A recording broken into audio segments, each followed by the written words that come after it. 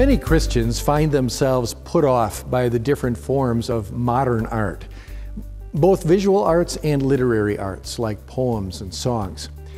I confess there are many songs and visuals I don't understand, and I am tempted to write them off, or worse, to make fun of them. But maybe instead we should take seriously the words of philosopher Francis Schaeffer when he said, "These paintings, these poems, and these demonstrations are the expressions of men who are struggling with their appalling lostness. Dare we laugh at such things? Dare we feel superior when we view their tortured expressions in their art? Christians should stop laughing and take such men seriously," he maintains. "Then we shall have the right to speak again to our generation. These men are dying while they live, yet where is our compassion for them?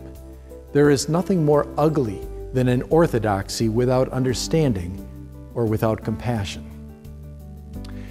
I don't want an ugly orthodoxy. Do you?